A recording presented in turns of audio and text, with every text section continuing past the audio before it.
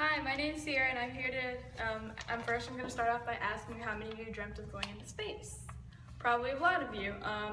But I'm here today to tell you to vote against this bill being introduced in Virginia that allows private space travel.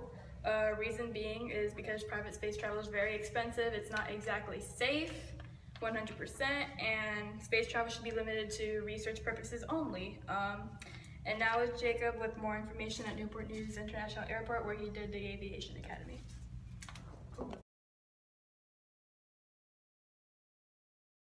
Thank you, Sierra. Here at the tarmac at Newport News International Airport, outside of the Aviation Academy where I attended high school.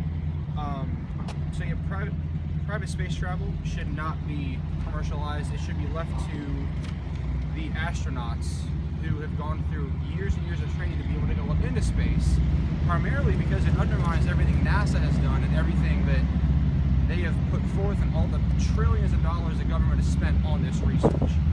Another problem is that it's too risky. We have millions of 553 people have gone into space, all of which have been NASA workers, none of which have been commercial. And 2003, on February 1st, the shuttle Columbia and the 7 astronaut crew were launched during the re-entry into Earth's atmosphere.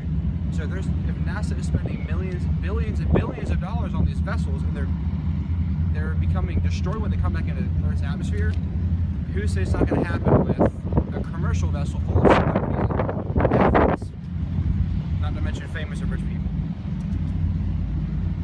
It leaves out the lower class because it's extremely expensive, and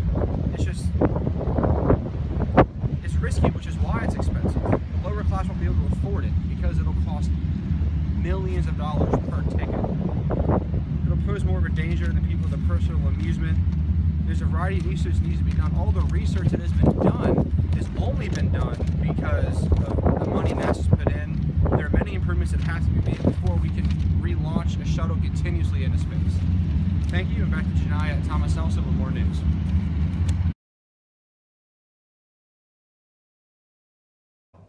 Thank you, Jacob. To wrap this up, space traveling is too expensive, it's not 100% entirely safe, and it should be limited to astronauts who serve a purpose in space. This is Thomas Nelson News. I'm Janaya Jones. Sierra Alers. Jacob Hanny. And we're out.